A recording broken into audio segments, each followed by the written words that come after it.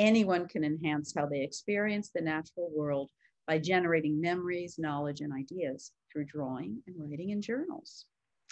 Today, we join author, educator, historian, and journal painter James McElhinney, who will lead this 5-part series of workshops and lectures inspired by the exhibition Landscape Art and Virtual Travel, highlights from the collections of the Hudson River Museum and Art Bridges.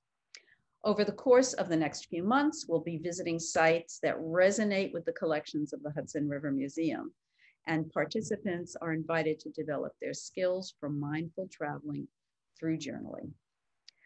While the artist has developed a progressive curriculum that provides a thorough introduction to a host of ideas about drawing, watercolor, and the field of plein-air painting, you are invited to join any or all of the 5 sessions.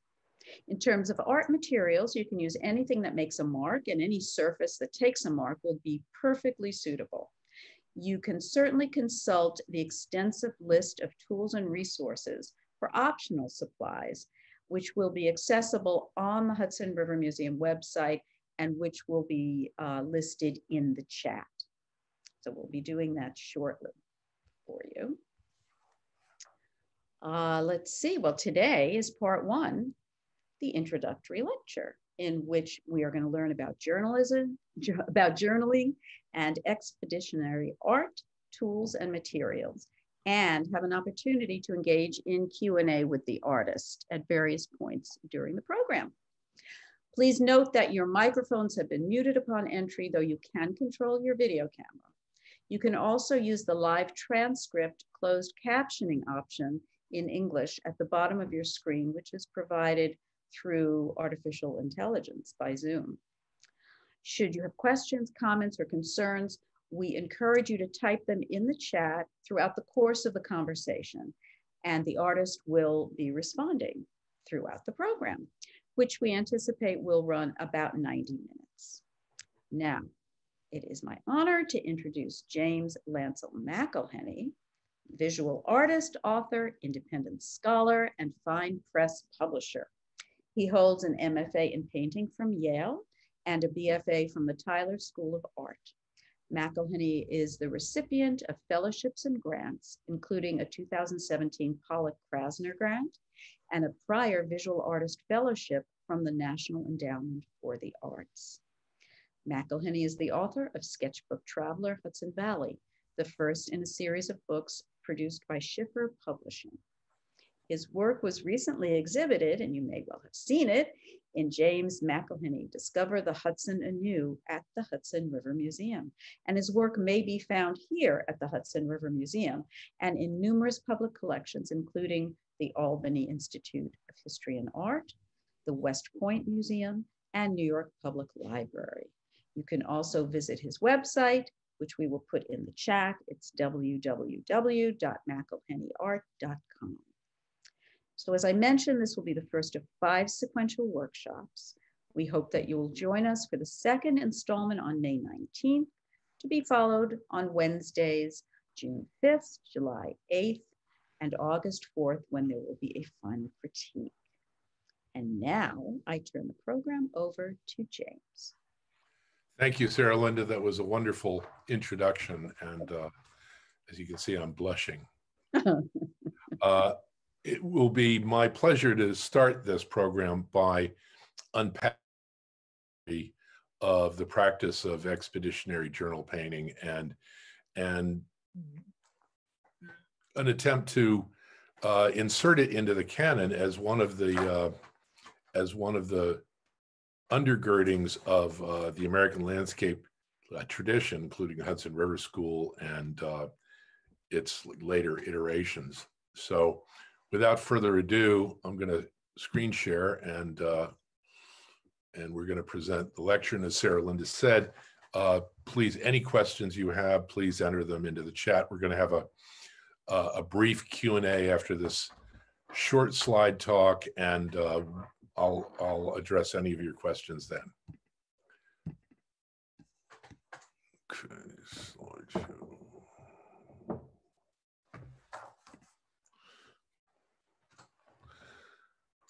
All right.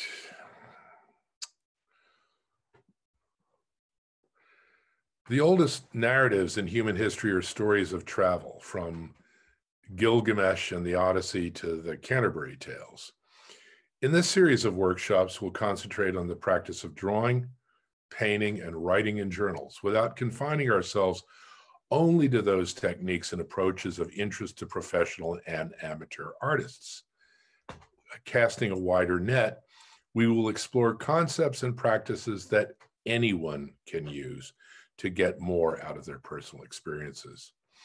In his travelogue, The Innocents Abroad, Mark Twain observed that, quote, "Travel is fatal to prejudice, bigotry, and narrow-mindedness, and many of our people need it sorely on these accounts. Broad, wholesome, charitable views of men and things cannot be acquired by vegetating in one's little corner of the earth all one's lifetime," end quote. People have always been on the move. Perhaps the most notable traveler artist of the early modern period was the peripatetic Albrecht Dürer. He was one of the first European artists to treat landscape as a primary subject and not just as a backdrop. The techniques he employed established the underpinnings for 300 years of watercolor painting. You see on the right a landscape, I believe it's a German landscape near his Nuremberg home, and to the left we see a silver point drawing from his a Netherlandish sketchbook. Ink painting had existed for 1,000 years in the Far East, where the codex book form is said to have been invented. Islamic miniaturists and medieval European illuminators laid the groundwork for painting in books. Dürer simply expanded that tradition. A light drawing in ink or perhaps graphite would be elaborated with color.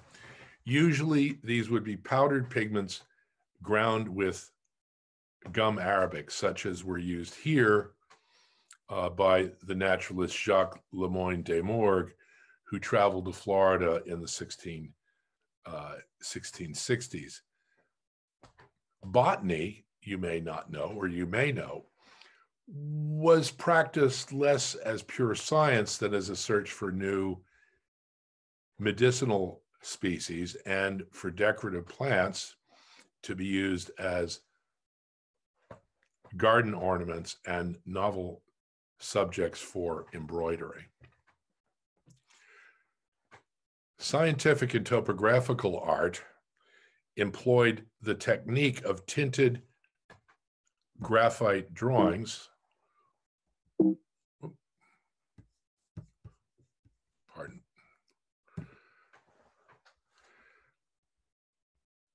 As did scenic views by professional artists. John White traveled to what is now North Carolina, where he recorded the appearance and life ways of the indigenous peoples.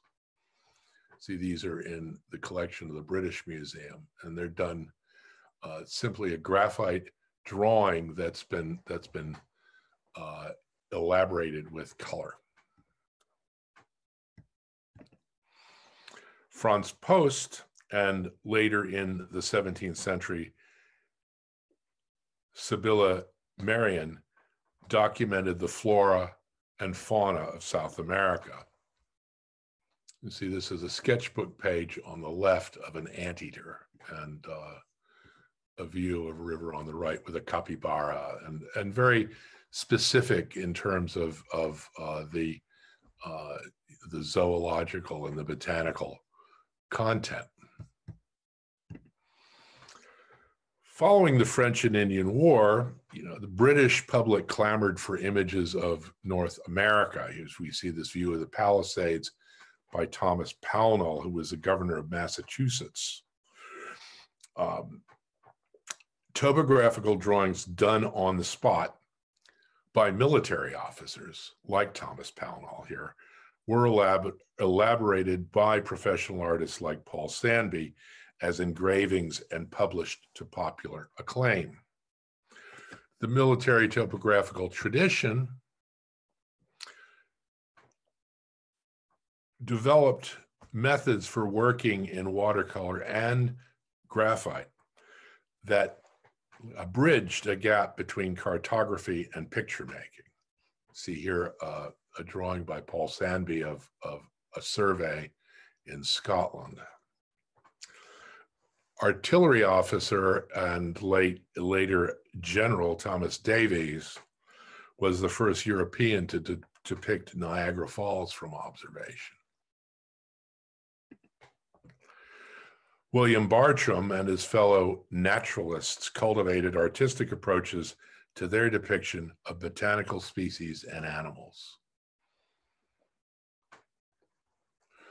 The British topographical tradition was further refined by officers serving in India. Many images like this were produced, not by professional artists, but by professional soldiers. It was believed by the British military that if cadets trained in map making and choreographic picture making could learn these skills in an artistic way, it would make them keener observers. A thought which I think is wonderful.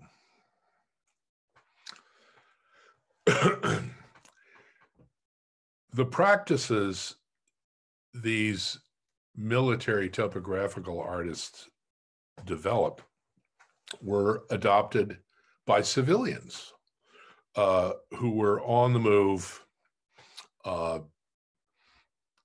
the grand tour of Europe in search of the picturesque. Here we have 4 images from the humorous illustrations, or the illustrations of a humorous poem called The Tour of Dr. Syntax in Search of the Picturesque. And you see sort of quixotic scientist, intellectual who is being confounded at every turn by farm animals and slippery rocks and other things. So on a more serious note, after the Prussian intellectual Alexander von Humboldt gambled his experience on a self-funded scientific tour of Venezuela and the Andes, his findings would shape scientific thinking for more than half a century. Because he had to produce his own drawings and diagrams, when he met with Thomas Jefferson, he advised him to embed artists and naturalists in military exploring expeditions. Here we see a sketchbook by Titian Ramsey Peale II, who is the son of Charles Wilson Peale. He accompanied expeditions across the Great Plains of the Rockies and by sea to Antarctica, the South Pacific, and the Pacific Northwest. Not as well known as his father, his contributions to knowledge and science were considerable. Around the same time, we see the professional artists like Eugène Delacroix adopting expeditionary sketchbook journaling for his travels to the Maghreb, where time spent in Algeria and Morocco forever changed his art. These are wonderful pages where he's combining writing and picturing together. As a cadet at West Point, General Seth Eastman received a training in drawing that was modeled in part on the Royal Military Academy at Woolwich. Recalled to West Point after the death of his teacher, Thomas Gimbreed, Eastman briefly oversaw the Academy's drawing program. Assigned to various posts from Washington, D.C. to Minnesota and Texas, Eastman's drawings filled numerous sketchbooks. Of course, we all recognize the building on the left, I think. Anyone here from Texas? I am. That's the Alamo, right? So Native American warriors imprisoned by the Army at Fort Marion in St. Augustine, Florida, were given these like ledger books and colored pencils as a way to occupy their minds and to pass the time that separated them from their homelands and families. What they produced was a collective elegy to a culture targeted for genocide, a memorial to brave deeds and lost lives. And if you haven't seen these, they're really quite remarkable. There are a number of them in the Museum of the American Indian in Washington, D.C., and I believe also occasionally on view at the Customs House down at the Battery at the southern tip of Manhattan. The Grand Tour tradition continued into the 20th century in works.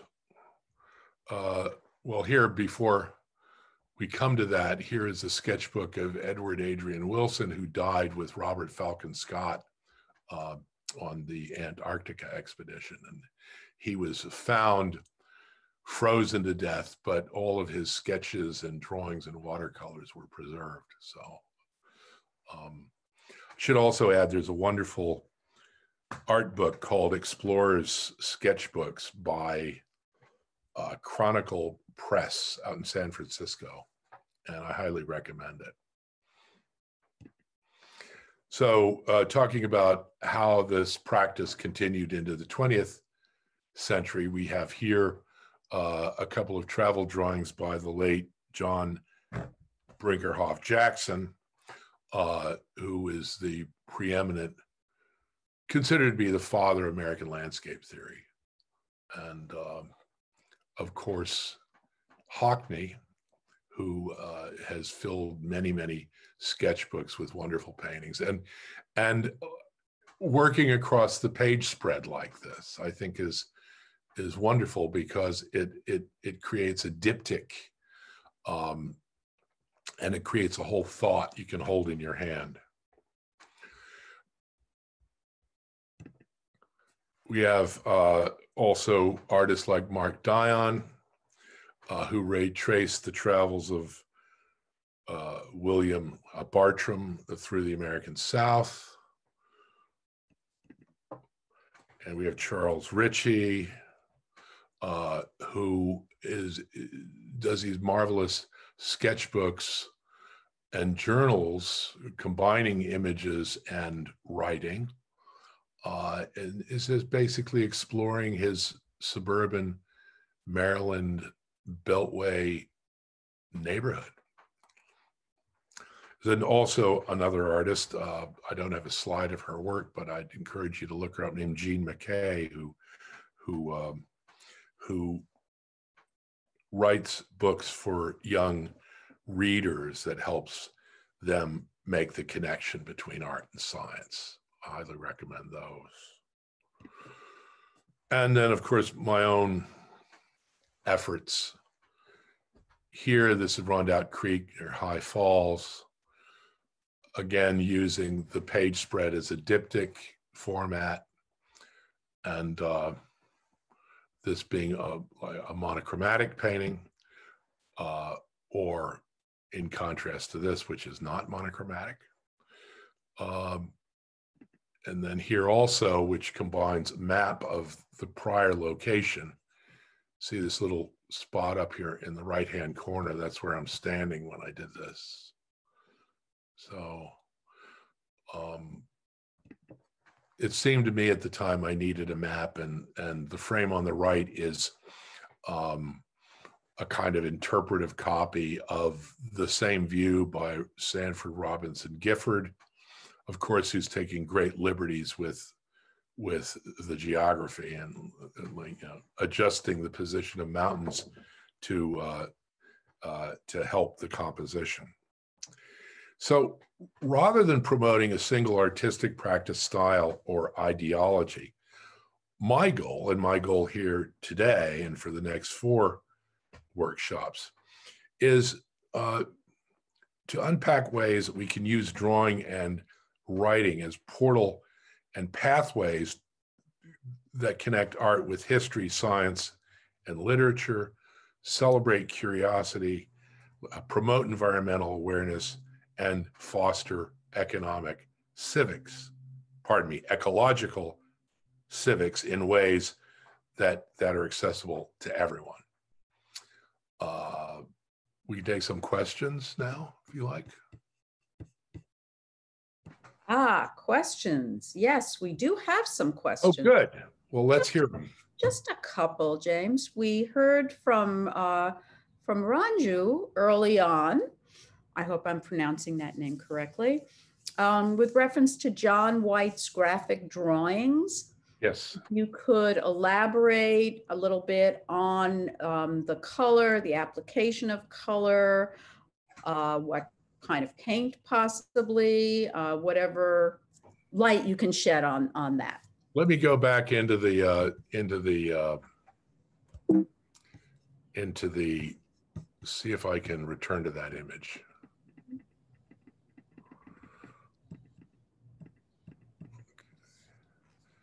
All right, so these, as you all may know, John White was at first the gentleman artist on Sir Richard Grenville's expedition to Virginia, which was then North Carolina, what's now the island of Roanoke, and established what later became known as the Lost Colony.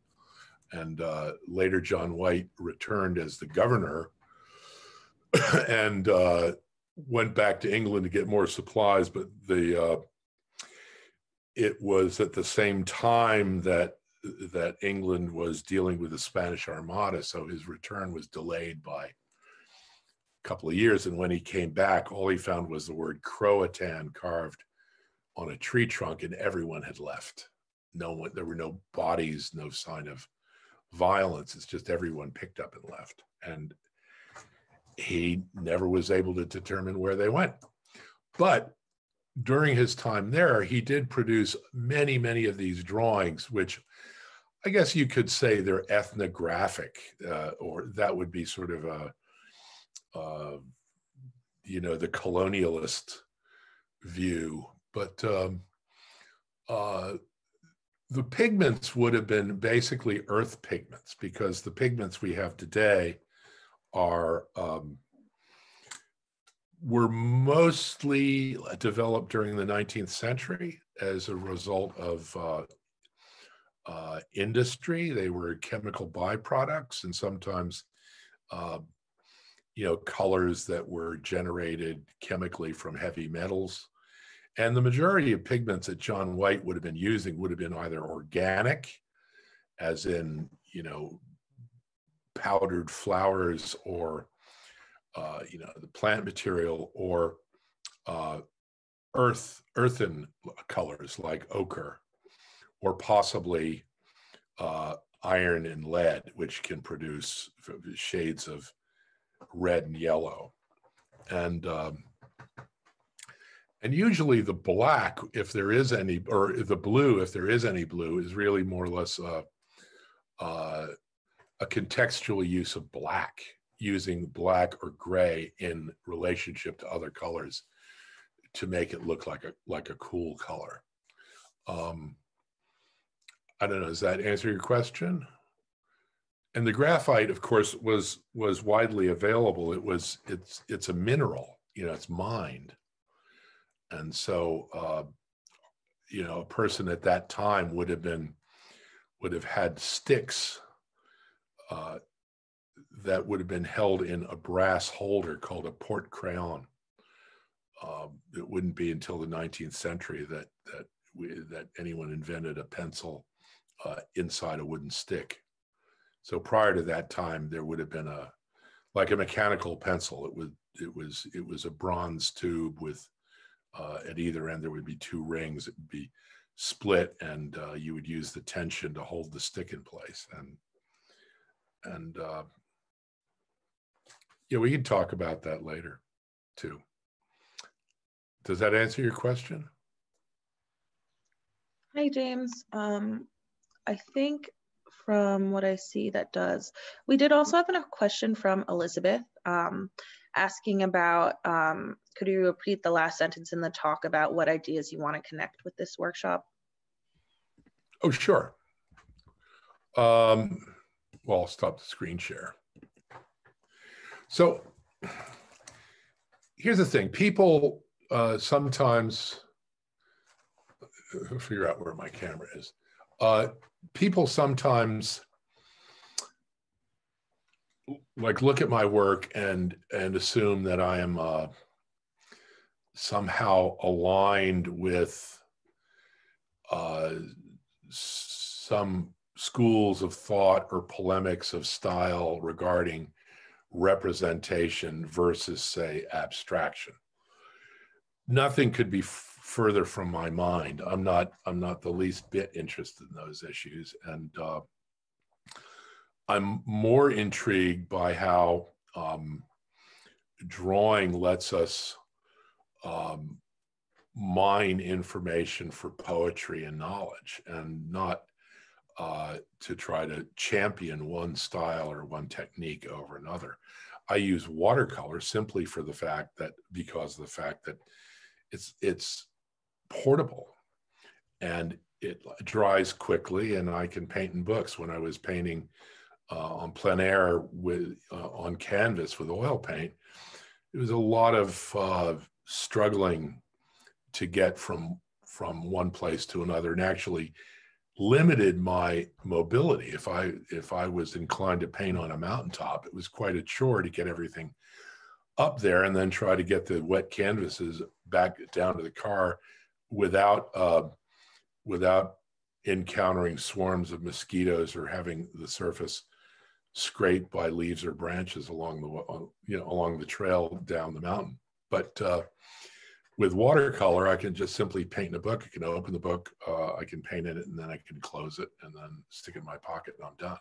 So that was inspired by what I learned about expeditionary art, and as a consequence of that, I became excited about pursuing that as an artistic practice, also translating it into prints and books and other things. So, but my closing comments were that rather than promoting a single artistic practice, style, or ideology, which I just addressed, my goal is to use drawing and writing as a way to connect history, science, and literature, and my own personal experience, and to turn experiences into knowledge and ideas, and to do that in a way that promotes environmental awareness, ecological civics, sustainability, and like a personal improvement. We're in a distracted age. People are constantly looking at their phones, and like checking who said what about them on social media. And what we really need to do is, at least my opinion is, we need to slow down and pay attention. Drawing and writing, if travel, as Mark Twain suggests, is a way to broaden our thinking, I think he's right, then I think we need a practice that goes beyond simply hopping out of the car at the south rim of the Grand Canyon, taking a few snapshots before heading for the El Tovar Lodge bar. And, it's more than just a bucket list sort of tourist thing to do. You're actually engaging with your surroundings. You're actually slowing down, paying attention. I think that more than whatever the result artistically may be is what's important. And many people may not have any artistic ambition at all. They may think, well, why should I be drawing? I said, why do you play tennis? They say, well, it keeps me fit and so forth. I said, but you're never going to make it to Wimbledon. Why bother? I think that the argument here is that that you're going to get something out of it. You're going to get more out of your experience by doing this than by not doing it. It's a mindful mode of engagement. I mean, it's sort of like yoga or Tai Chi or bird watching or hunting or fishing or whatever it is that you do, you know, that what brings you out into nature and connects you to it. James, thank you. Remember when we had the mindfulness chair I set thought up? that was a brilliant idea. I wish I had a picture of that. No, Sarah Linda, seriously, send me a picture of the mindfulness chair. I think I've got a photograph of it, but the person is asleep in it. Well, no, that person was just meditating with his eyes closed. I've got a picture of Peter Trippi in it, and he's not meditating. That was just for the audience in case they didn't know. During James's exhibition here, oh God, a year and a half ago, we did have a big camp chair that we called our mindfulness chair, which we moved around and set it in front of various works of art in the galleries, along with poetry books and sketching materials and other objects that would help one to focus. And it's very much, it's a different kind of exercise, I think. There's tennis and there is drawing and painting. Right. You know, and people used it. And if I'm not mistaken, didn't it like migrate around the museum? That one day it would be here and one day it would be there. Yes, yes. So yes. sort of had a mind. Yeah, we had it in Janelle Lynch's works. We had it in your works, and we had wonderful results from people, and who really got a chance to sit and meditate on nature. We have a bunch more questions though. Okay, let's go. Let's do it for another. Let's do another like 2 or 3 questions. I'll try. Well, they keep on coming. One was a question about let's see, the author of the book for young people about the connections between art and science. Somebody just wanted to be Jean J-E-A-N McKay, M-A-C-K-A-Y. Jean McKay. Okay. And she's also involved with the Erie Canal. So I mean, she's an interesting artist, interesting person. I think interesting and useful work. I mean, about journaling, but really, I mean, I think a lot of her audience are young readers, and I think that's terrific, you know, because you can get people thinking about this stuff early, not wait until they're heading off to elder hostels and so forth. Thank you, James. Thank you, James, and thank you, Lynn. Good.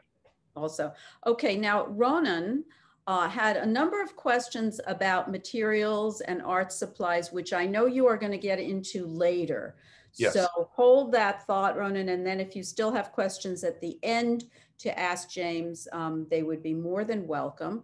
But Ronan did ask about painting in the Adirondacks, if that, looking down at Lake Placid, etc.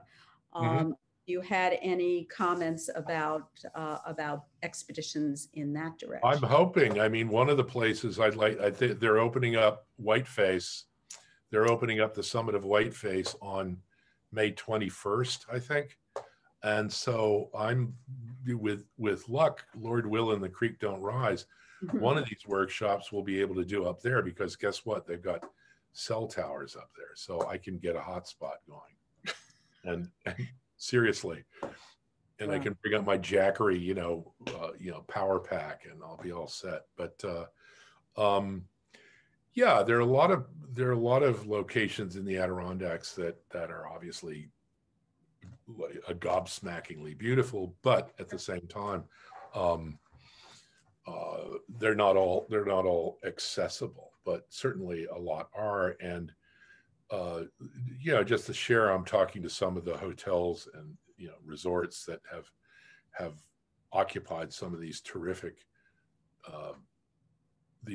prospects to see if we can't work together in some way. So, but Ronan, I think we may have met before, and if so, I think you know how to get in touch with me. So please feel free to do so on your own too. There's a question from Molly about if you could talk a little about Jackson's American landscape theory.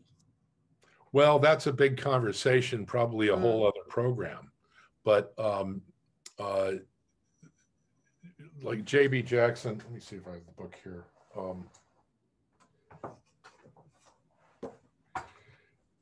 This book is the book to read. It's called Discovering the Vernacular Landscape, Yale Press. And it's a terrific introduction to landscape theory. This is a book that is known to all landscape architects, all historic preservationists, all urbanists, all transportation engineers, and hardly any landscape painters, inexplicably. So basically his central thought, which he unpacks in an essay in the book about the word landscape, is that landscapes do not occur in nature, but are created when people adapt terrain to their use. Thus, the landscape is not what you behold, but how you behold it. In other words, the landscape is always a human invention. It's us projecting our desires onto what is beheld. And so I discovered him when I was painting battlefields of the Civil War back in the 90s as they were being transformed into housing tracts and shopping malls. And I saw the idea of like battlefields as a piquant like metaphor for why the American landscape is a quarrel about what it is. And as we can see now, and in like a recent history, there's a lot of like rancor over how public lands ought to be used. So, thank you, James. We did have one question. You mentioned a landscape book, and if you could just repeat the full title for us. What the book I held up? Yes. It's called Discovering the Vernacular Landscape. John Brinkerhoff Jackson, John J.B. Jackson, John Brinkerhoff Jackson, Yale University Press. And this is the cover. It's backwards. Backwards, yeah. Discovering the Vernacular Landscape. Discovering the Vernacular Landscape. Terrific book. I'll write that title in the chat. Thank you, Olivia. So James, do you think this is a good place to take a bit of a break? Yeah, let's take a couple of minutes and then I'll return and I will explore what one might want to take to the field in terms of equipment and gear and so forth. Okay, so if everyone would like to take a 2-minute break for whatever necessary purpose, we'll be starting the next part of the program in just a couple minutes. Thank you so much. Okay.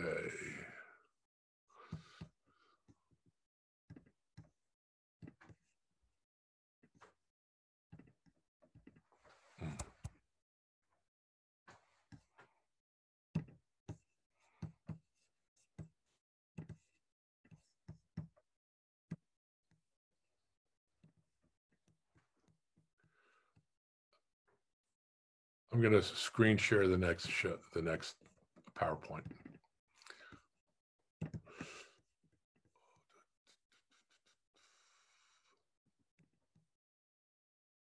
Okay. So Olivia, when we when you want to return, just give me a shout. I will. I think Sarah Linda will give us the go ahead in about like 2 or 3 minutes. Right.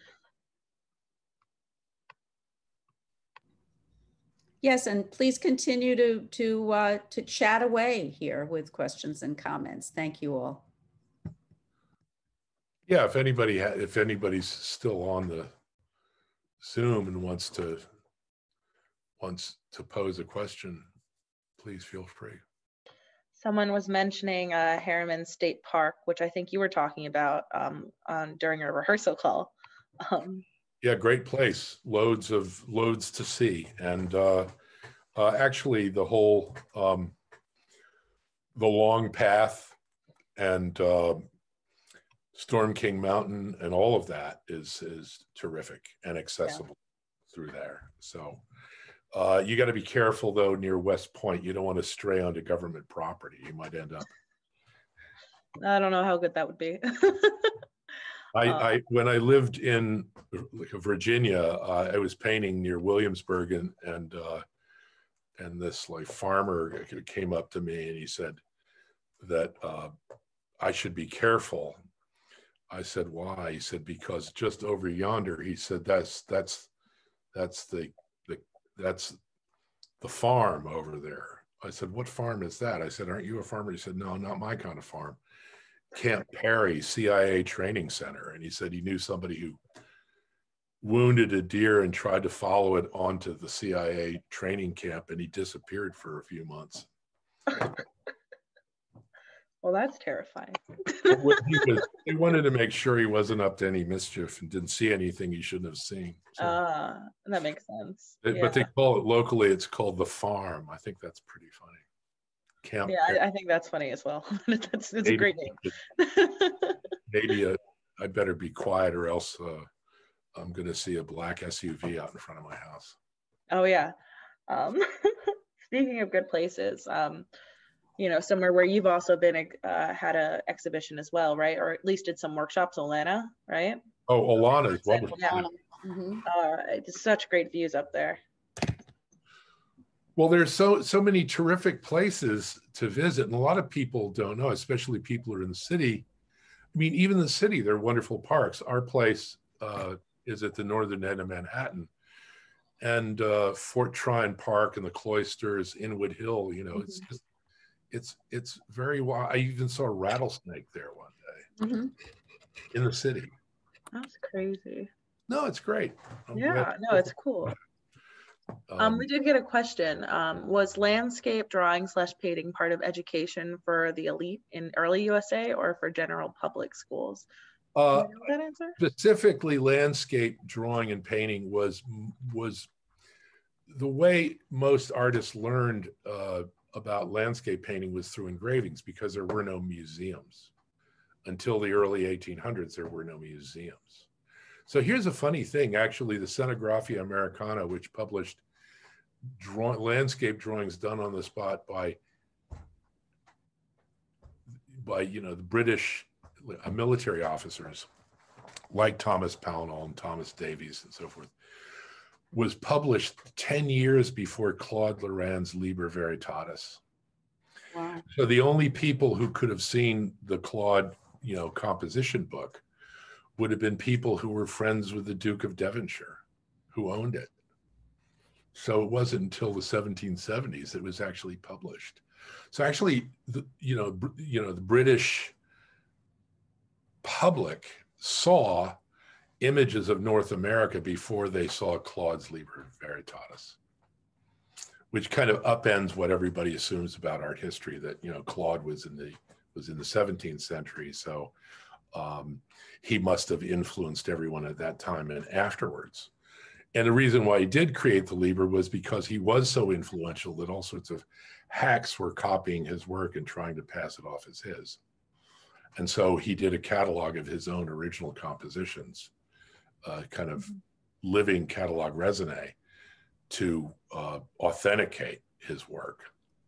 And this was later purchased by the Cavendish family, Dukes of Devonshire, and I forget which of them, the sixth Duke, who was a young, sort of open-minded fellow, agreed to have it published. And it went through numerous editions and was enormously influential, but not during Claude's lifetime or immediately afterwards. So it's a bit of art historical trivia, but You know, it's interesting to think about it because we assume, well, yeah, they must have, you know, you go to the museum, you see artwork. Well, no, you couldn't go to the museum. There were no museums. And so a Yeah. lot of this, if you didn't know an aristocrat with a chateau or a great house, you know, you didn't get to see original paintings. And so most people relied on engraving. So what they would do would be copy the engravings. They would work from the engravings.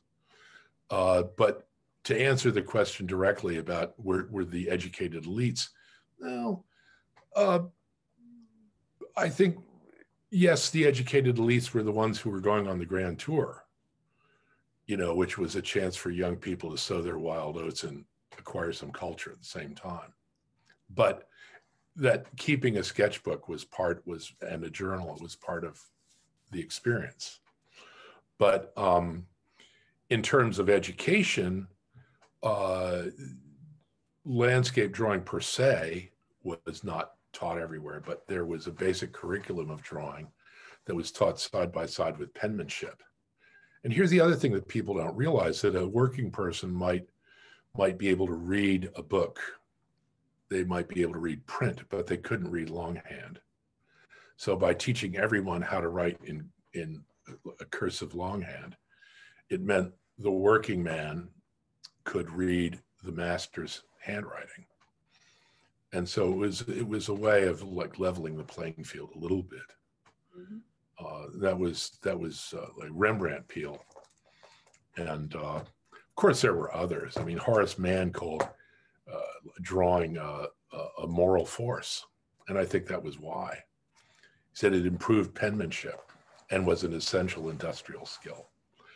And today, of course, it's only artists who are taught drawing. I think it's it's like only teaching English to people who want to be authors, poets, literary figures.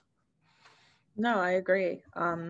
We also, sort of on that subject, this is more of a question for us museum workers, Sarah Linda, but Ranju was wondering whether or what kind of materials would be allowed in a museum to sketch. And it's usually like pencil, pen, anything that's not going to really make a mess. Is that right? That's not going to make a mark, but I guess my deportment must inspire great confidence in museum guards, because they've let me bring out a watercolor box and elaborate drawings in the galleries too, because even when I went to the Sistine Chapel, you know, last time I went to Sistine Chapel, you know, this is a lumbering herd moving through, and the rising din and the guards screaming "Silencio." So when Kathy and I walked in, I stopped and I started drawing,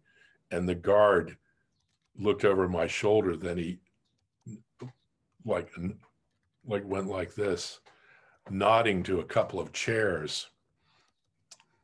So we went and sat down, and I sat there and drew for an hour while everybody passed by. So I think it's also how you conduct yourself. But technically, it's like when you go to a library or you go, you know, look at drawings in a museum and you want to take notes, you're not allowed to bring a pen, only pencil. And often they have little like golf pencils that they'll issue you.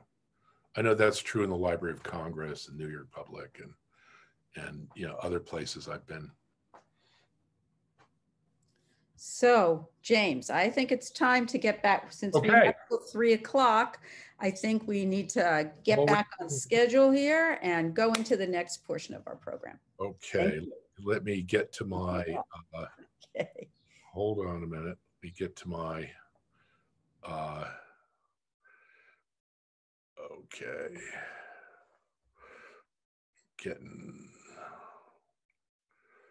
All right. Screen share.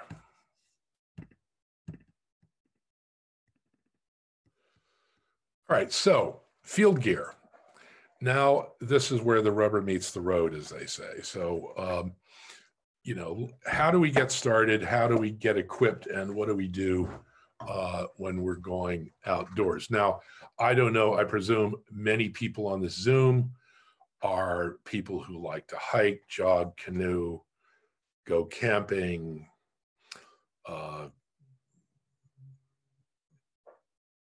hunt, fish, ski, like like whatever it is that you do, you have some sense of what to do when you're outdoors. It's the same. It's the same with journal painting. So here I am, this image, which is the signature image of the series. I'm painting at Sunset Rock, overlooking North-South Lake in the front escarpment of the Catskill Mountains. It's right near Haines Falls, New York. And you can hike up to the top of this rocky platform where Thomas Cole and Sanford Gifford and others worked. And I've made the trek many times, and I highly recommend it. Okay, so I'm going to talk a little about the historic sketchbook travelers. Bear in mind, these artists like Fidelia Bridges, and here we have Kensett and Champney, and over here on the right we've got Karl Bodmer and Prince Maximilian von Neuwied, who went out west, and of course Bodmer's famous paintings of Native Americans, and so you can see they're basically dressed for the field, whatever it was people would wear to go hunting or camping or hiking. That's what they were wearing. Actually, speaking of the Adirondacks, the woman on the left, Fidelia Bridges, actually did make the trek from Newcomb through Indian Pass to North Elba, and then climbed Whiteface with a female companion, unaccompanied by any men. So it was, people were getting around more than we think.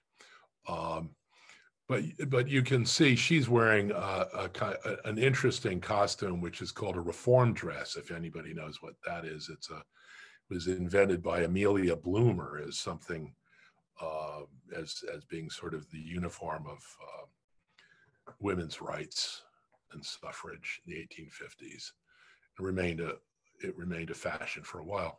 Whereas all of these guys, this guy's wearing a hunting frock and a wide hat. And this is actually an army surplus, like leather cap that folds up. So it's interesting to look at these old images to see how artists were accoutring themselves. Here is a vitrine from an exhibition I was in at Boscobel House and Gardens in Garrison, New York. And this is sort of a collection of some of the art materials, some of the drawing materials that people would have carried. And here's a pair of spectacles, a musette, a leather bag, a drafting set, ruler, pen, open sketchbook with a port crayon in the corner of it. I spoke about that before. An inkhorn, a watercolor box. Now, these are some of them are original, some of them are like reproductions. And you can't see this thing under here. Okay, here you go. So, and here we have Turner's watercolor wallet at the Tate, which was basically just a piece of leather with a piece of burlap, and he would put the colors onto the burlap, and one side was unpainted, one side was Japan, so it acted as a mixing surface. And here's a reproduction of it that I had made. Here on the right, we see an interesting thing, which is called an inkhorn or a penner, which was actually a piece of cow horn that was carved into an inkwell, a container for sand. As you know, sand would have been used as a blotting material. And then here's the cap you see on the right, the whole thing assembled. And this could be put in your pocket. If you know anything about 19th century clothing, male or female, with a coat, the pockets were often in the skirts, and they were sort of long, like vertical pockets. So an object like we see here would have been carried upright and easily removed and opened up, so the owner could write or draw. Boots. So these are all the shoes that I own. So that's why I've got them up here. And I think you have to pick the right shoes for the right terrain. This is sort of hiking boot on the right. That's by a wonderful company called Danner. Of course, the sort of all-purpose, the Red Wing, a moccasin with this tread. Scarpa, these are approach shoes that are used in rock climbing, but they're also nice for hiking. And these on the left, of course, if you find yourself in terrain that might be infested by reptiles, like I did when I was at Joshua Tree a couple of years ago and ran into a giant rattlesnake, these things are very useful. So, headgear, of course, you want to protect yourself from the sun. And, everybody's concerned about UV protection, and you want actually headgear that is UV safe, not just a ball cap, but something that is able to put your whole head into shadow. So this is a Filson, like waxed cotton hat, the wonderful company. This is by Tilly on the bottom, which is a Canadian outfit. And these are travel vests, which have loads of pockets in them. And actually, that's really all you need to carry your materials. And if anybody's been to Italy and you've been to, the market, the like bi-weekly street markets, there's always somebody selling giacchi di viaggi, these like travel vests. And they're pretty easy to find. This Orvis, this is one that I have, this Orvis. I've got a bunch of them. So anyway, you want something also to carry your kit in. So I know some people like to carry a backpack, but if I'm just going painting, I don't carry a backpack. It's overkill. So this is a shoulder bag from Filson. Of course, they're very pricey, but they'll outlive you. It's terrific gear. It's probably the best on the market, at least made in the U.S. And this is by a company called like Right in the Rain, which offers a whole range of like satchels and containers and so forth and so on. And this is something that you can actually mount on your belt. And it's large enough to carry a sketchbook and a watercolor box and a couple of portable brushes, a couple of pens. And of course, the Orvis, like a crossbody bag is a fishing bag, but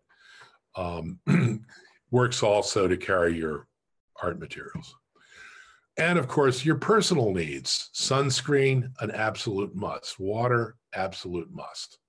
And to keep hydrated, and insect repellent, because Lyme disease is an ever-present West Nile virus. All these things are out there now, so you want to really be careful. And of course, eye protection, UV protection for your eyes, good sunglasses, not cheap sunglasses, get some good sunglasses, and some kind of a multi-tool is always handy. This is a Leatherman, I think, or Gerber, I don't know which, but either company makes them and they're well worth having, Leatherman or Gerber. You may find a log or a stump to sit on if you're going to be there for a while, but I think probably it's wiser to invest in some kind of seating, portable seat that you can carry with you that will be light and won't get in the way. On the left, you see a traditional tripod stool. This kind of thing has been in use since antiquity, since the Greek and Roman days. It's a piece of leather and 3 sticks. And this is made by a company called Wood and Falk, F-A-U-L-K. The one next to it, just to the right, is by a company called Walkstool, which is a Swedish company, and it collapses and can be carried in a net bag. It has like a shoulder strap, very, very light, very strong. I actually, when I do my Zoom workshops in the field, that's the stool I'm using. And of course, if you go to Dick's or any Hunter's Supply angling shop, they've got stools. Of course, camouflage would tell you that. And of course, the British style shooting sticks, which are a combination of a walking stick and a seat that kind of open up with a leather strap that you can sit on. And as you can see, there's a spike at the bottom and a disc so that goes into the ground, and the handles go out to the sides, and then you have a seat. But I recommend this one here, the walk stool. Although I like the shooting stick as an idea. Okay, so tools. Any questions about gear in the chat? Not at the moment. Okay. Yeah, and if anyone does have a question, as James is talking, please do put it in the chat. There was a question about insects, if they were more prevalent in the Catskills or the Adirondacks, but I think probably, what do you say? Both. I think the Adirondacks are notorious for, and also Maine and the North Country, New Hampshire, Vermont, for things called black flies. Yeah. Which in Ireland are called midges. They're these little, and they swarm, thousands of them. And some of them are a little bitey. So you want to make sure that you're as unappetizing to them as possible. And that's what the insect repellent is for. But they're usually seasonal, so you're not going to worry about killer bees, or mostly it's mosquitoes and black flies you need to worry about.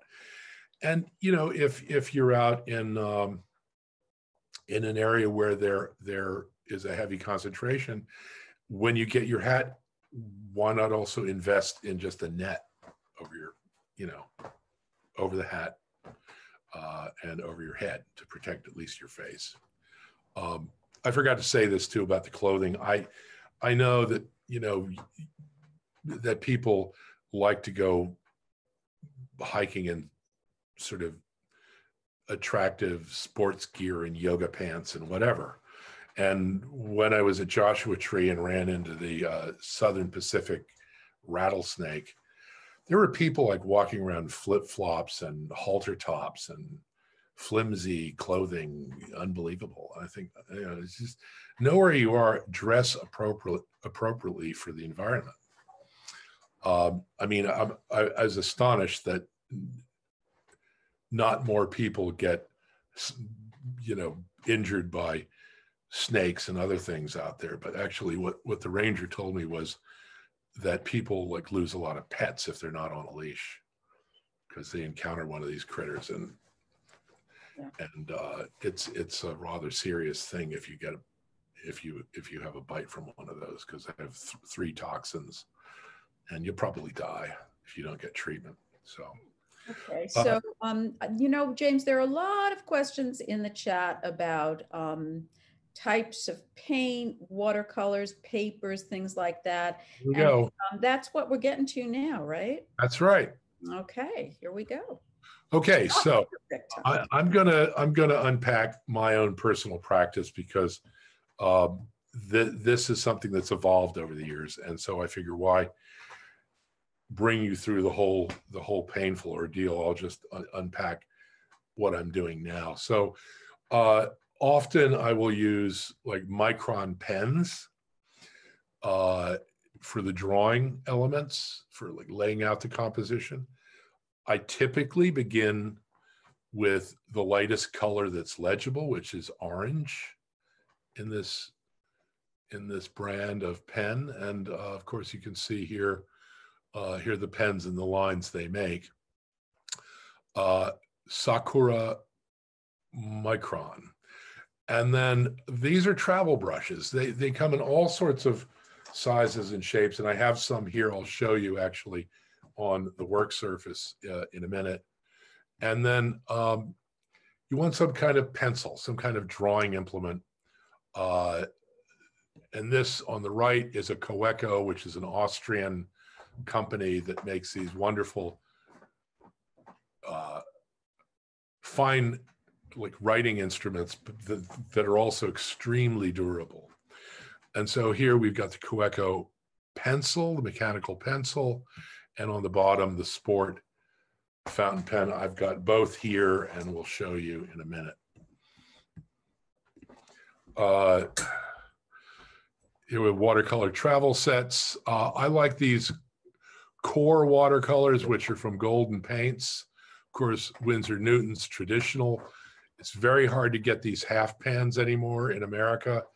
If you go to Kremer, K-R-E-M-E-R in New York, or Cornellison in London, it's a good place to get these. You can order them online. A place called Cornellison, C-O-R-N-E-L-L-I-S-E-N, I believe, in London, next to the British Museum. Great website. And Kremer, K-R-E-M-E-R, in New York and Germany. So, but these core watercolor sets, colors are really intense and really durable. And this one on the left, the Cotman, is sort of basically a beginner, like, the Kitty watercolor travel book, the sort of student grade, they used to say. And if you've already got pans, you could order a tin from an outfit called Whiskey Painters. As for substrates, I recommend Moleskine watercolor books, also, Linden travel journals, or the Sennelier, like linen sketchbooks. Also, Arches makes a wonderful watercolor block that has a kind of panoramic aspect, and this is really just almost exactly the same size as the Moleskine book open. It's just not a diptych. It's just one sheet, but very portable.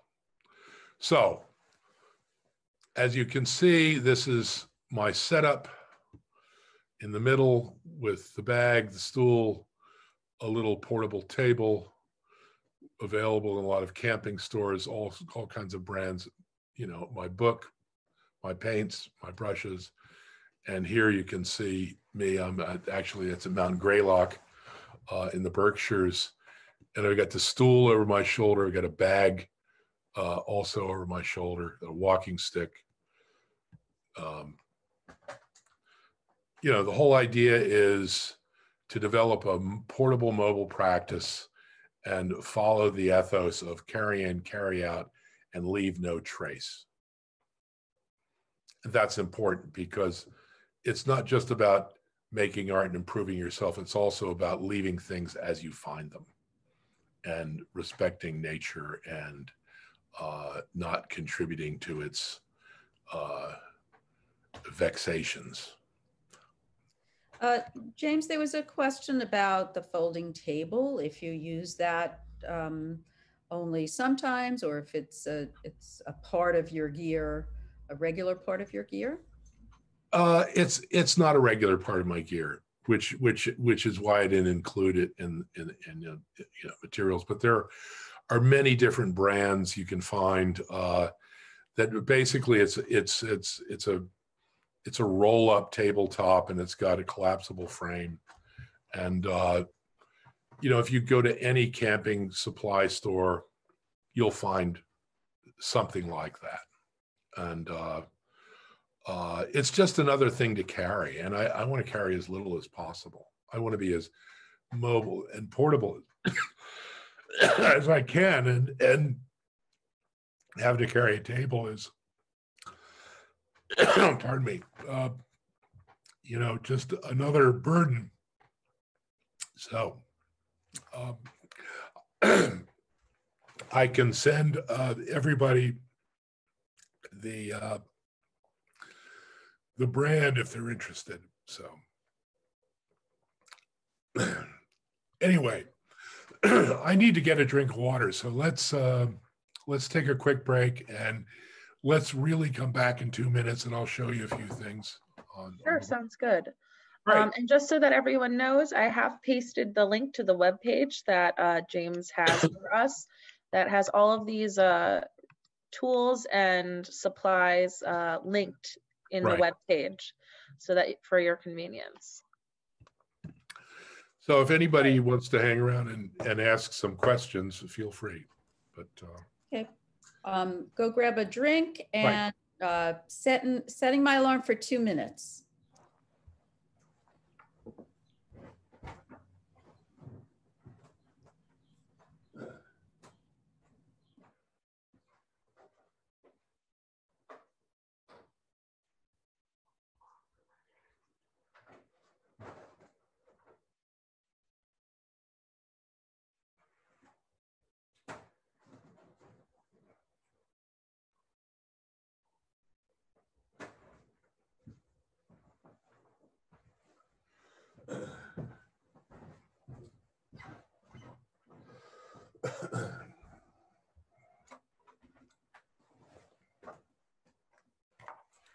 We have had a few questions in the chat about when this recording will be available. So if everybody wants to know, I can paste the YouTube channel link into the chat for everyone.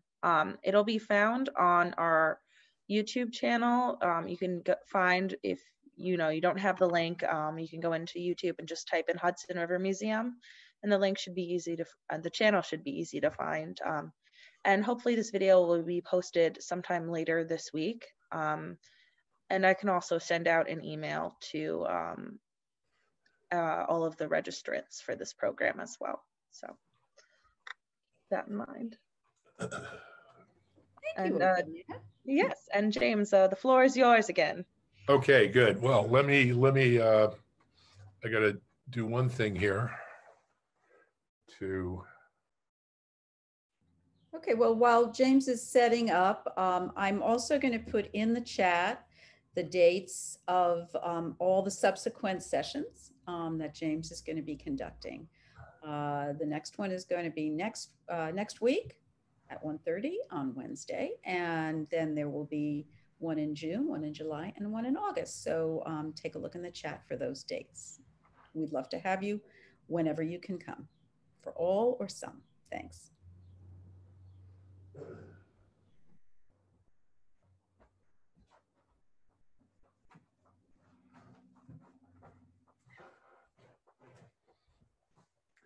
Okay, I think we can. So anyway, briefly, I'm going to show you a few things that hopefully will help you connect the dots with a number of the slides I showed in the PowerPoint. So here we go. So just to begin,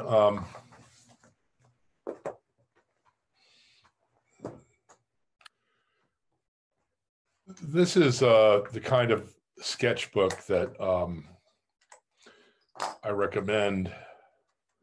It's pocket-sized. It's the same size as a mobile phone, and I want to make a point of calling that to your attention, because this is another kind of mobile handheld device.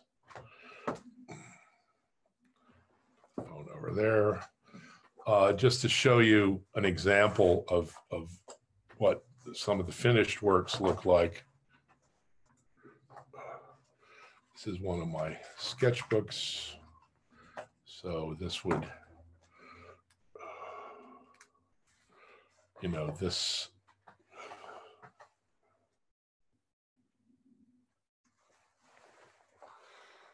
Everybody see that? So this is this is the way that I work. I'm not saying that everybody has to work that way. You don't have to cover every page. Some people ask me, why do you paint on both sides? What if you want to cut up the book? Well, I don't want to cut up the book. That's the whole point. I want to confound people who want to cut up books. So, this really kind of is my canvas. And so we'll start with this and work our way backwards. This is binding. So here is, give you an idea what that looks like. This is an enameled metal pen. It's very small. I could put it in my pocket, you know, and so it's extremely portable. And this is an example of a travel brush. I've got a few here, which I can share. There are two kinds mostly. One is like a brass barrel. The other one is sort of a plastic screw top. This simply comes apart like this. You put one end into the tube. Let me back up a little bit. Whoops. No.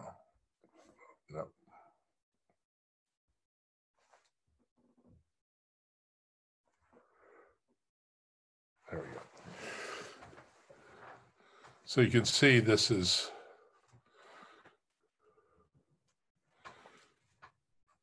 the brush, and then it just simply goes back.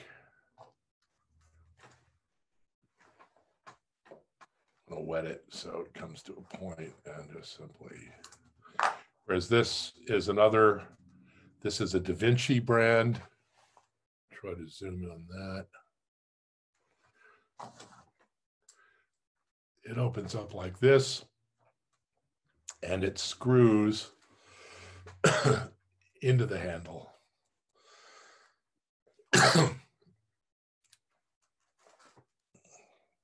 So there are your two common options. And some of the brands that are available, like for instance, this is a very high end called Escoda. These are, you know, this will cost you a couple $100 for this, but you can find, if you go to Blick or Utrecht, they've got much, much cheaper options. All right.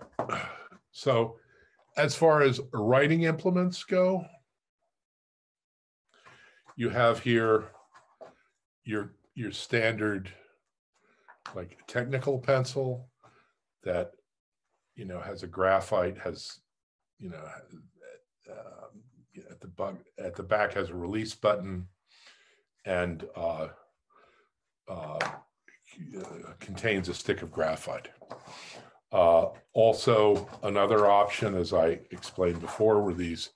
This is the Coeco pen, the fountain pen, which you can see is I mean, very durable. It's sort of,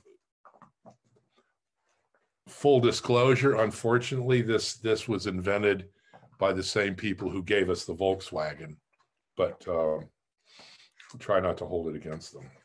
It's a wonderful pen, but it's the kind of thing that you can, you know, write with. Problem is with fountain pen ink is that it runs and bleeds. So if you're planning to go over it with a wash or with watercolor, the ink is going to get into the painting, and so that's why I prefer using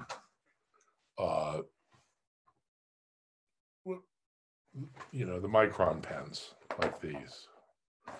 And here we have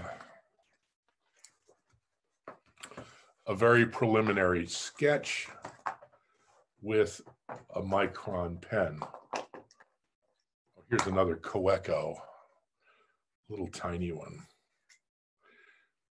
It's like a piece of machinery, but it's utterly indestructible.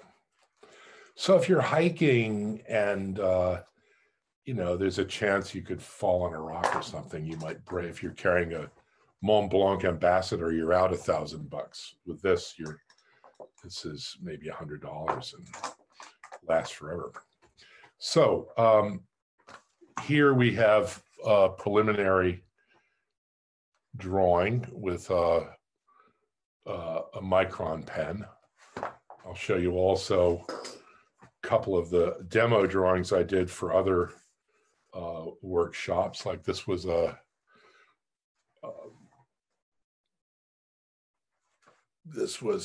analysis of Thomas Cole's oxbow using quadrants and thirds, and we spoke about mapping it all out.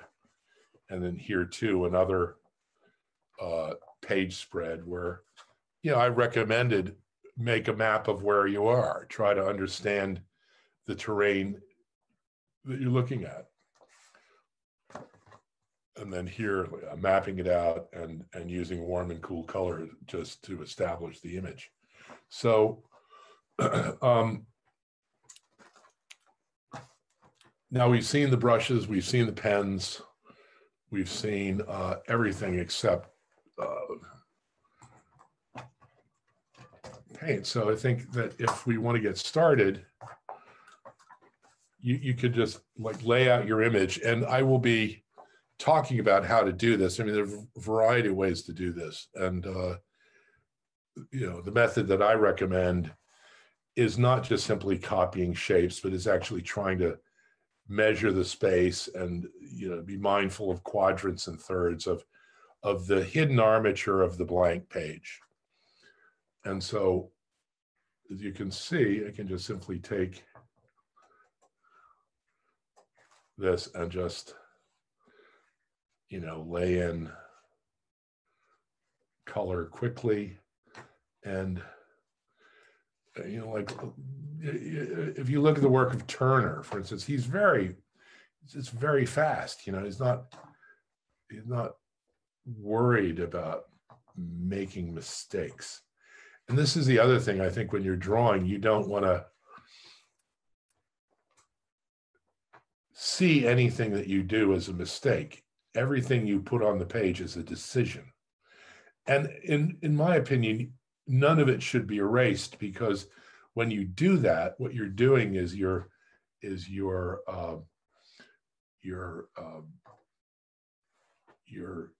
actually committing an act of amnesia. You're forgetting what you did. Are you going to be able to go back and actually recall what your thinking was? So at this point, I might start a painting like this just by taking a few notes, and just by laying a few color accents down in primary colors and using warm and cool as my light and dark, and maybe using the red as a halftone, because it is, after all, sort of a middle value. So this is my Mont Saint-Victoire. This is Camel Hump Mountain in Vermont.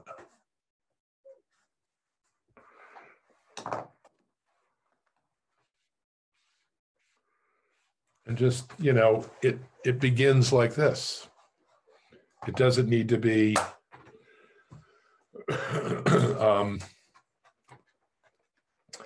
doesn't need to be picky. It doesn't need to be perfect.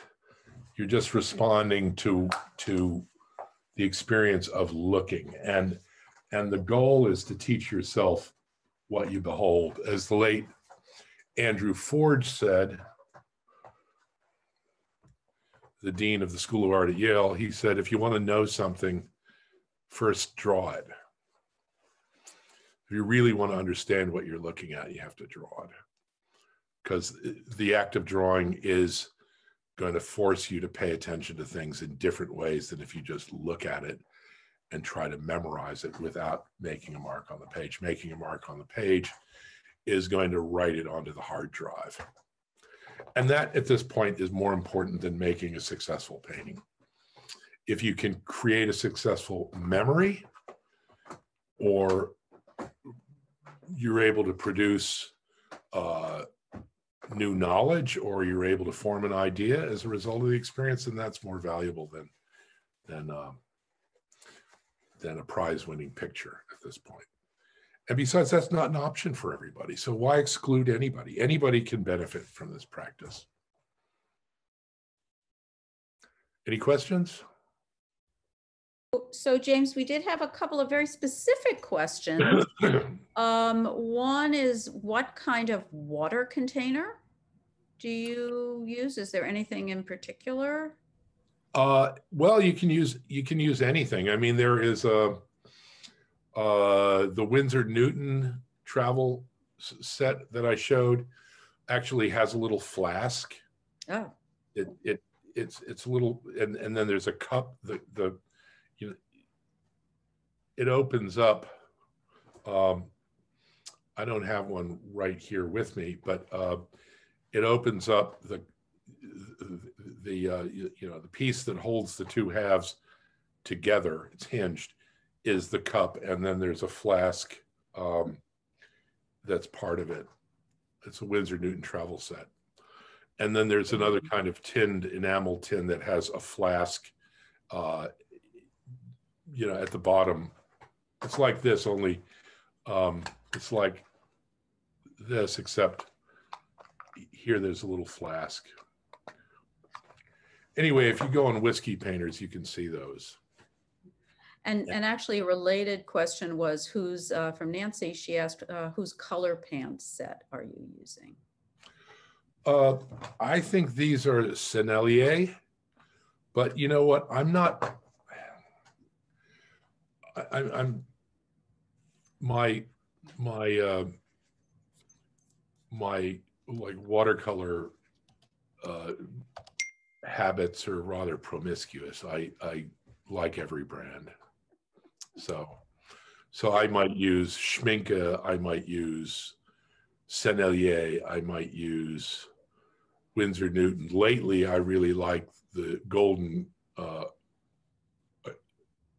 acrylics core watercolor, which is not acrylic, but it's a new resin in place of the gum arabic, and the colors are very intense. It's a really great product. And core is spelled Q-O-R. Q-O-R. Okay. But My Mary is also terrific. It's an Italian company, and they've got multiple grades. M-A-I-M-E-R-I. Sennelier, which is of course the Parisian a color company that's famous for pastels and watercolor, and Winsor Newton. But I think you can buy them all through the Cornelisons in London, or any of the fine art material stores in the US. Unfortunately, in New York, everything's gone to Blick. But if you go to Denver, there's Meiningers, and all over the country, there's still art supply stores that cover that offer a range of brands. But like I said, my favorites are apart from the core watercolors by Golden Paints, is the Sennelier, the Schminke, Winsor Newton, and My Mary. And my favorite art supply store is Cornelisons in London, which has a great website. Cornelisons, is that in your document? Okay. It's in the supply list. Okay, that's great. I do want to point out it's a little bit after 3. Well, why don't we unmute people if they want to hang around and just talk? So I think that would be great. We did have some questions, specific questions about the weight of paper and different kinds of paper. Sure. Can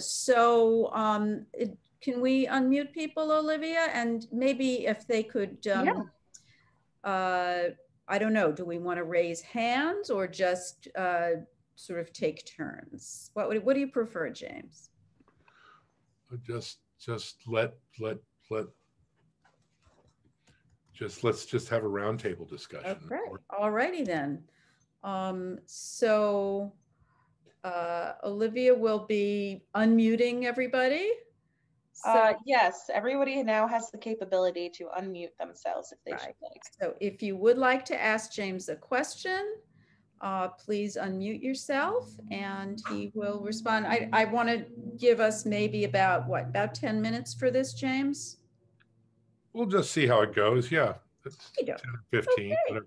Yeah. 10, 15. So now's your chance.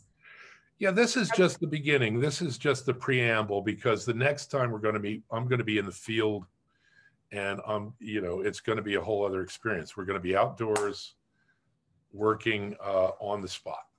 Yeah, and people did have questions. I do want to let everybody know that I did put the subsequent sessions in the chat. They'll all be on Wednesdays at 1:30. They'll probably run about this long. And as you can see, there's a lot of conversation and give and take. And James, if you would like maybe just to preface this by explaining a little bit about how you will be instructing, and now that people have access to all of these wonderful materials, and then what the critique will be, and how that's going to go, just so people have a sense. Okay, just for starters, I'm gonna put these PowerPoints up on my website in a blog post, and then I will send that link to Olivia, who can send it out to everybody. Is that gonna work? Fantastic, thank you. Great, thank you, James. And, how it's going to work is I'm going to probably do a short, like a 10-minute PowerPoint talk. I'm going to talk about where we are, what we're going to be doing. I'm going to try to make it progressive. So I'm going to start with, the first one will be like laying out a composition and working on grisaille with black and white, or working in a monochromatic palette. I don't want to get into color right away, but just talking about seeing the page and then seeing what we're looking at around us, or the motif as it were. I mean, this is the thing I used to tell students all the time when I was teaching life drawing, is especially a beginner, I would ask them, what's the biggest thing in your drawing? And they would invariably say the model. And I would say, you're wrong. The biggest thing in your drawing is the page. The first thing you have to see is the page. So that space, it's like, when somebody studies acting, they have to learn how to walk across the stage, how to own their space. It's the same thing with painting. You got to own your space. You got to figure that out somehow. Otherwise, you're going to be lost in the process. You're just going to be copying what you're looking at. You're not going to get much out of it.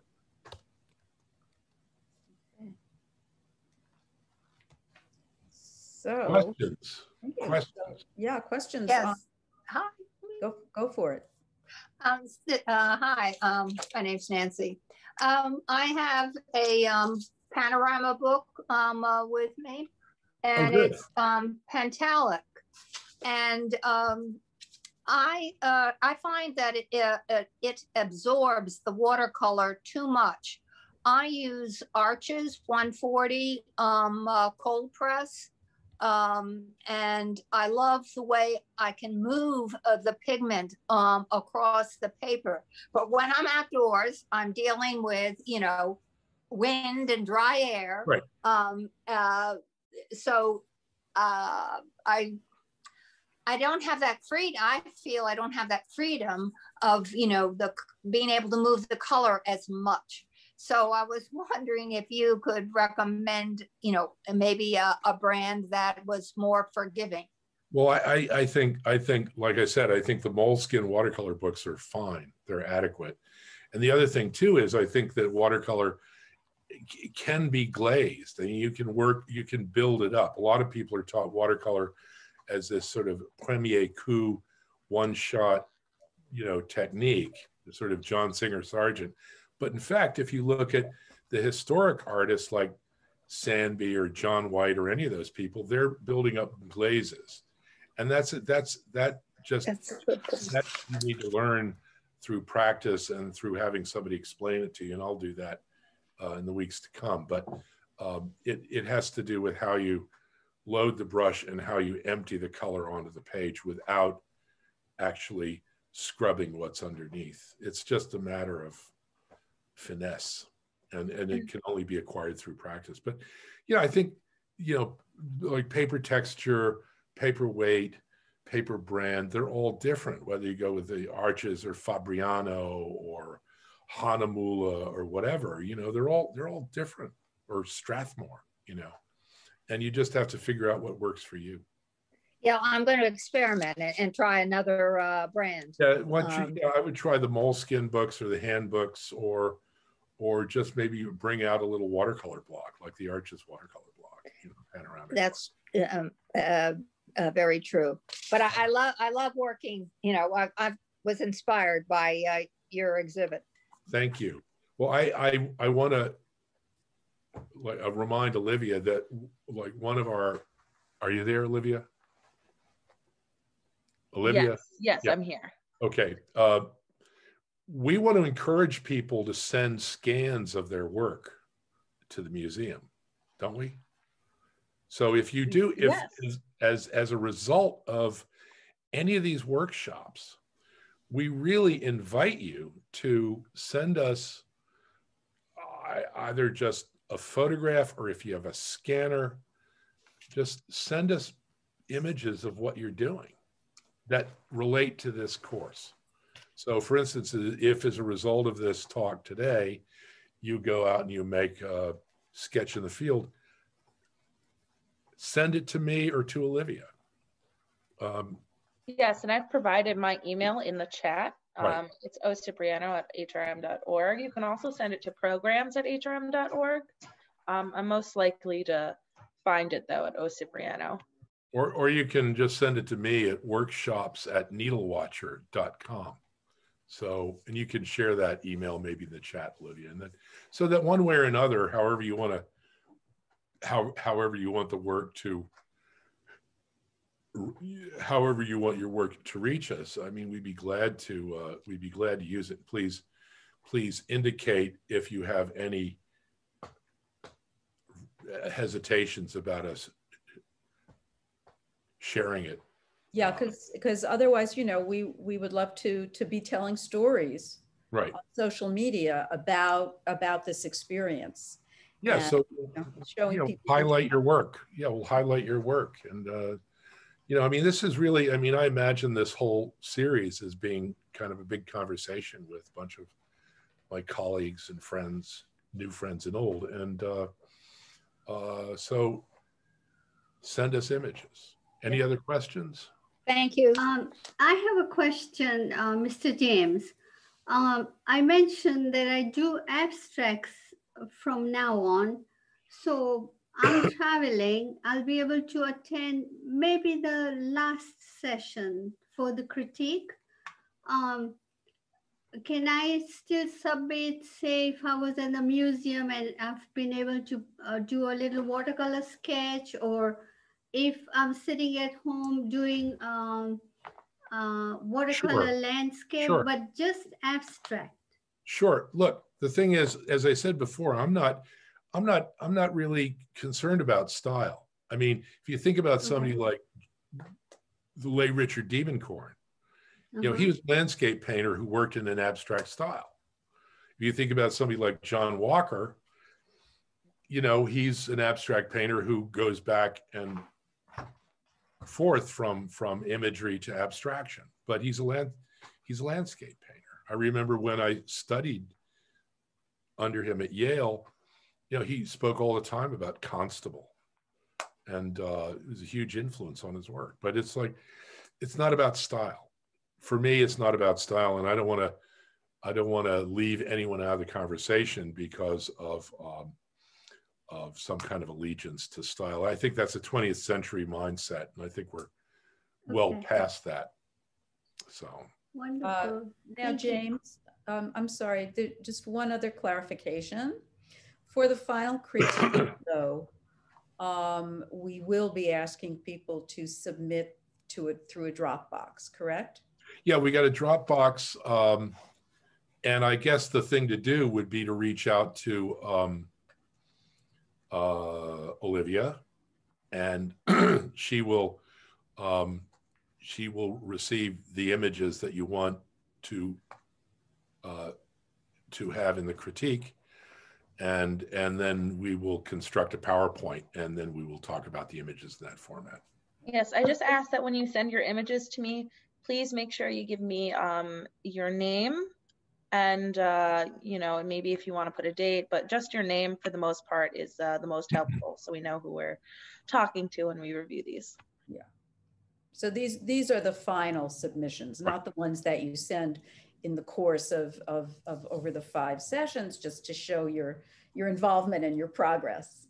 So yeah, I want everybody to think about the work they're going to do in relationship to this course as being, you know, part of a conversation, part of a dialogue. It's not, you know, we're not here to learn how to make a certain kind of art. We're here to learn how to become more, how to become keener observers and how to become more mindful of our surroundings, and hopefully in ways that promote environmental awareness and ecological civics and historic preservation, things like that. But yeah, any other questions? Gail has raised her hand. Yes, I've registered for this session. Are we automatically registered for the other 4? No. So, go ahead, Olivia. Go ahead. So if you visit our website, you can see that the one for May 19th is already up on the calendar. And about 2 weeks out before each program, they will be posted on our calendar with a registration link where you can sign up just like you did today, and you will receive those Zoom links to join us in these programs. Okay, thank you. Thank you. Ronan has a hand raised. Yes, hello. Thank you so much. This was really great. I had a couple of questions regarding equipment, because I use a watercolor. Well, there used to be a store called AI Friedman, and also there was the Lee's Art store on 57th, both shut down. Both closed, yeah. Sadly. I was wondering if you think Strathmore paper is good, or if you recommend something else, or if you recommend to have a canvas or a book. What's best for kind of travel painting? Well, Ronan, I think that for the sake of mobility, I think, you know, a book or a small watercolor block is preferable, because I think, you know, once you're dealing with canvas, that means you're dealing with stretchers. That means you're dealing with like a dimensional object. That means you've also got something that's textile and things can go through it. And if you're painting with oil, then things can get stuck in it. I mean, you're welcome to do that, but I think that it requires a little bit more logistical effort to work with those kind of materials. As far as Strathmore is concerned, yeah, I think, you know, what you're looking for is an acid-free or pH neutral rag paper. And that, you know, each brand has its own, it uses its own blotters and rollers. It has its own kind of textures. It has its own kind of sizing. There's a great company in Canada, I think it's in Montreal, called Canal, and they make these wonderful panoramic, large panoramic pads. I know, I just think you have to try different substrates with different materials and see what works best for you. I see. And then, because also I had taken some art classes, and we really mainly use kind of Staedtler and Faber-Castell and Prismacolor. I'm not sure with paints exactly where to go, or if those are good to use. Well, I'm going to be talking about that. I mean, I think with you know, the watercolor, you want to get the best you can afford, because the pigments will have more, will have higher, you know, a tinting power and be less fugitive. As far as markers, when you're talking about like Staedtler and Pentel and so forth, those are like mark making tools, right? Like the Micron pens. I mean, I use the Micron pens. It's Micron, the, you know, Micron pen. Am I on? Where am I? You know, the Micron pen is, you know, a linear tool, whereas the Statler and Pentel have different kinds of points that can imitate a brush. I mean, another thing, if you're working in the black and white, is just go get a Japanese writing pen, like a sumi pen, you know, kanji writing pen. And that's, you know, the tip, instead of being a steel tip like a fountain pen, Western fountain pen, is a brush. But I would just experiment with whatever, and it just, you know, it keeps evolving. Thank you. Also, because there's the Faber-Castell calligraphy brush pen as well. Yeah, they're great. But I see it with my approach, and I'm not trying to get people to do like what I do. I'm just trying to unpack these ideas in the hopes that each person might find their own path. They might learn something from my example that inspires them to go, you know, to go and to develop their own method. But I think of the drawing element, the linear element, as being sort of the rational side of the drawing process or the painting process. I think about the color as being the more sensate, phenomenal kind of emotional side of the process. So it's this dialectic between sort of line and color. Like Matisse said, and I'm paraphrasing, he said, you know, drawing is to the mind what color is to the senses, or something like that. You know, and so. Thanks, James. Thank you. I think Linda has a question. Linda? And thank you, Ronan, for your questions. Linda, you're up, but you need to unmute yourself. Unmute. You there?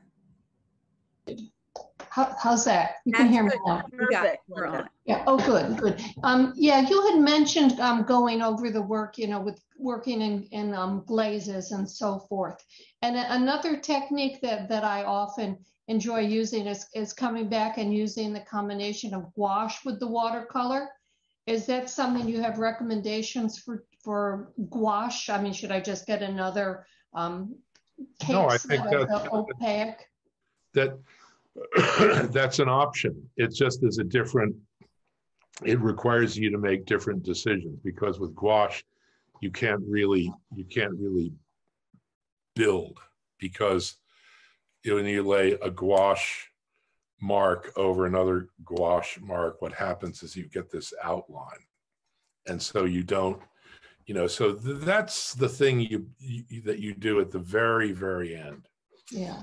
Let's say if you're like looking at your painting, and it's a watercolor painting and it's been built up in glazes, and you want to add that other dimension of contrast, which is opacity against the transparency. You know, you see this in old master paintings all the time, when they have some, like Rembrandt's nose, you know, some impasto or something. That's really what, you know, or Constable with his, you know, impastos. That's really what gouache is for, unless you're doing the entire thing in gouache. And then I think, you know, the way to approach it is sort of like a Fairfield Porter painting, a kind of like a one-shot, you know, like premier coup. You know, you're not going to build it in the same way. But it's fine. I mean, watercolor, I mean, just as I have no, you know, dog in the fight when it comes to polemics of style or technique, yeah, I don't really feel any like loyalty to watercolor. I mean, I use colored pencils, I use watercolor, I use gouache, I use acrylic, I use anything that works, you know, so.